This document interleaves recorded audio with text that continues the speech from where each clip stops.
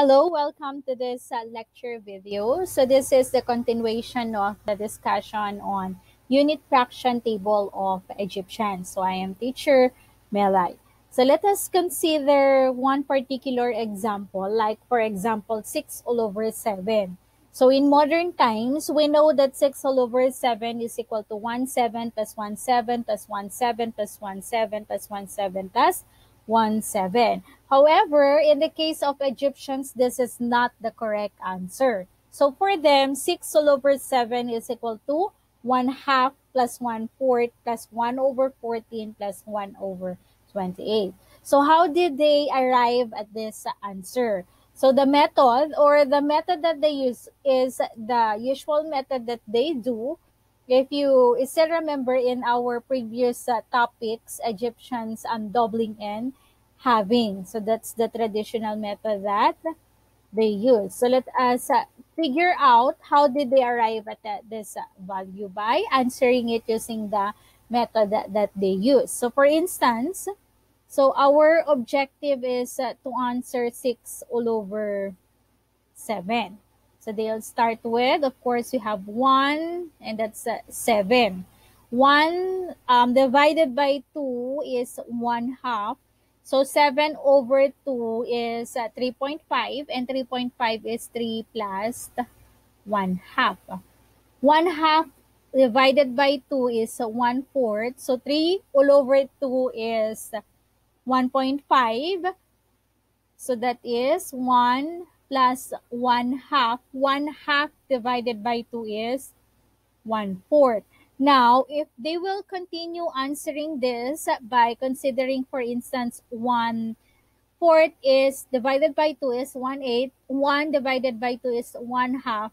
Plus 1 half divided by 2 is 1 fourth. 1 fourth divided by 2 is 1 eighth. So it seems that it's already an ending that you cannot figure out how to arrive at 6.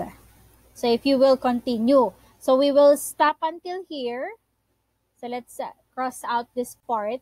And instead of continuing dividing it by 2, we're going to think of a number that when we multiply it to 7, the result is 1. So that is 1 over 7. Because 1/7 of 7 is equal to 1. So 1/7 divided by 2, again, we're going to do the halving. So 1/7 over 2 is 1/14. So this is 1 all over 2 is 1 half. 1 all over 1 half, or rather 1/14 divided by 2 is 1 over 28, and 1 half is equal to 1 fourth. So next, you're going to locate now what are the values that will result to 6. So what values will result to 6? That is 3 plus 1 half, 1 plus 1 half plus 1 fourth, plus 1 half plus 1 fourth. So if you're going to add that, the result is equal to 6. So which means the answer for 6 over 7 is 1 half plus 1 fourth plus 1 over 14 plus 1 over 28. So this is the equivalent value of 6 over 7. So 6 over 7 is equal to 1 half plus 1 fourth plus 1 over 14 plus 1 all over 28. Now, and their effort to determine what is the general rule used for them to come up with the unit fraction table. So the mathematicians are trying to discover what are the patterns involved. And some of this includes the following. So for example, we have the fraction 2 all over n. So this is their table. It's 2 all over n. So one possible rule is 2 over 3k, where it is equal to 1, 2k plus 1 over 6k, which means that they figure out which of the odd numbers are divisible by 3, or the denominator which are divisible by 3, and it can be written as 1 all over 2k plus 1 all over 6k. So an example for this is the 2 all over 15 found in the table. So 15 is divisible by 3. So it's actually 3 times 5. So the k here is 5.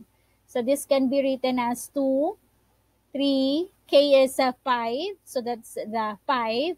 And this is equal to 1, 2 times our k is 5 plus 1 over 6, our k is 5, which will give you an answer of 110 plus 1 all over 30. 2 all over 15 is equal to 110 plus 1 all over 30. And this is what is written in the unit fraction table. Next. How about the number, for example, 2 all over 19? So the mathematicians are trying to explain why 2 all over 19 is equal to 1 all over 12 plus 1 over 76 plus 1 all over 114 in the table, and not 1 over 12 plus 1 over 57 plus 1 over 228. So for some, they found some patterns that the Egyptian mathematicians use, but there are also um, unit fractions that they do not know what's the reason. So just like for 2 all over 19, the one that is in the table is 1 all over 12 plus 1 all over 76 plus 1 all over 114. And we know that 2 all over 19 is also equal to 1 over 12 plus 1 over 57 plus 1 all over 228.